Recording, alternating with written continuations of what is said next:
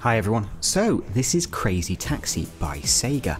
Yes, that Crazy Taxi, the franchise we know and love, unfortunately destroyed for this new mobile release. Now, firstly I'm going to get the good bit out of the way. The gameplay here is actually very satisfying.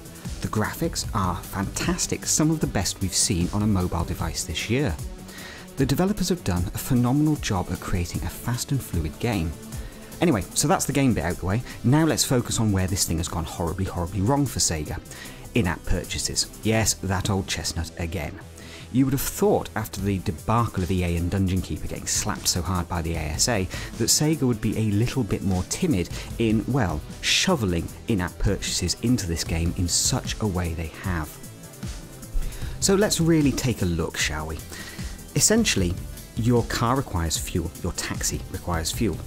You will only be able to complete a certain number of taxi missions before your fuel will run out, and then you have to use diamonds to refill your car. Your car can only take part in certain missions if it is fast enough. You will have to use gold to upgrade your car in order to complete certain missions.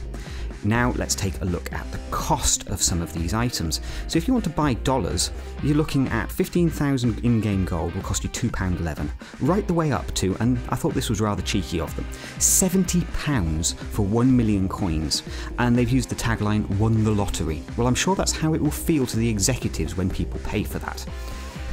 Diamonds, which is the way that we refill the car, are, well, just as abusive really, 300 diamonds for £2.11. and right the way up to a truckload of diamonds for £70. Again, I think that's probably what the executives at Sega are really hoping they'll be able to buy after a couple of months this game has been on the App Store.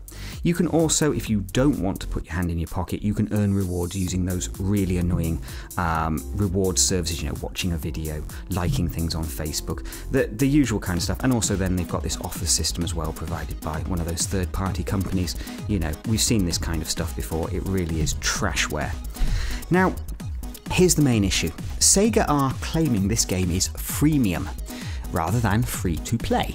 So it's going to be very interesting to see how the Advertising Standards Authority and potentially Trading Standards will actually look at this game and say, well, actually, what is freemium?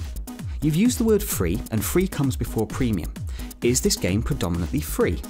No, it is not, because there are too many barriers in the way after just 10 to 15 minutes of gameplay. Essentially, you are going to run out of the free credits they're giving you.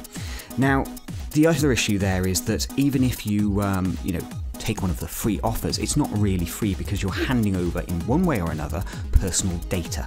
So either you're signing up for an offer, you're liking something, you're retweeting something. Essentially, you are tying in some way you and your individual nature, your ID, to a recommendation of this game or taking it on an offer. Effectively, you've had to trade something for that. I can't see that's free myself. It's free if there is no expectation of you having to hand over anything in exchange for getting something. This is not free.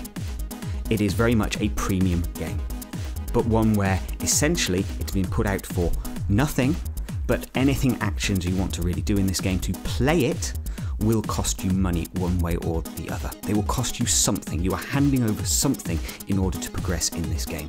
Be that actual cash or be that giving away something personal for you. Effectively, there is an exchange going on here.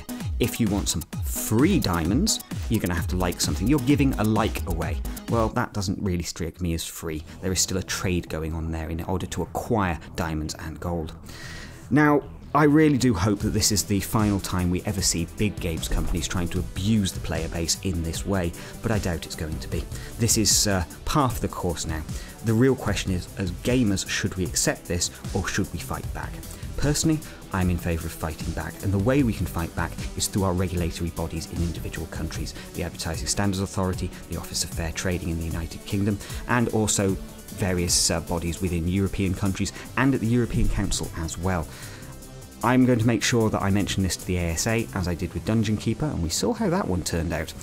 At the end of the day, we're going to have to get to the bottom of what is truly free, what is premium, what is freemium, and what is free to play. And we're going to have to try and put that into stone, really, and what those expectations are likely to be for the consumer. And that's actually what's really important here. It's not how games developers and their publishing houses want their game to be seen. Well, it's freemium, so it must be. It's actually how consumers react to that statement that is really important. If consumers don't consider it to be freemium, or free to play, should I say, or free as in predominantly free with some premium aspects there, then it really isn't.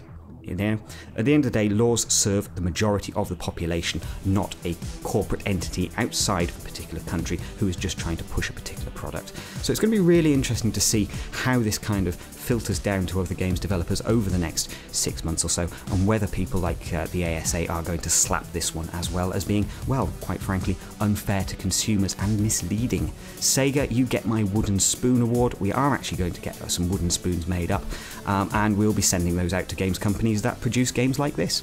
A brilliant looking game, a phenomenal game engine, beautiful to look at and really solid gameplay, destroyed by in-app purchases yet again. Well done, Sega. Here's a wooden spoon. Thanks for watching. Do please subscribe to us on YouTube and Twitch, and please like and comment on these videos as well. We love to chat.